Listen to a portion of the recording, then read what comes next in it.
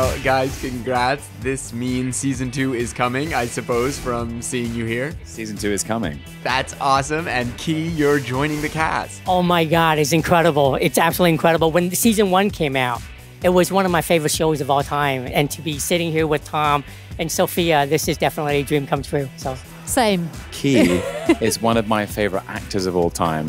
We are so lucky and fortunate to have you with us.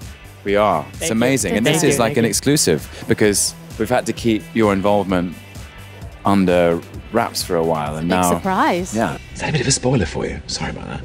Yeah, oh my God, I'm so glad we're doing this today because it doesn't come out until next year, right? No, next summer. Yeah, so now the secret is out that I don't have to keep it in for so long. I know how that feels.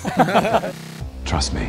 Well, you guys are multiverse buddies. This is such a crossover with Everything Everywhere All at Once. Did you guys compare notes on multiversal worlds? I just love that film. I thought it was the most extraordinarily inventive, intelligent, brilliant film. And honestly, Tom doesn't need notes from me, okay? It's Tom Hiddleston. I do, always grateful. Yeah, but I think stories about infinite possibility are really interesting, that at any point in any of our lives, we could make a different choice, which would create a different reality.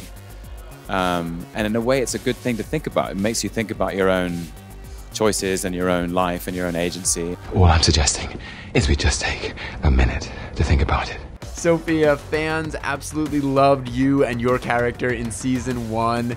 What impact did that have on your life? The whole year was kind of surreal for many reasons.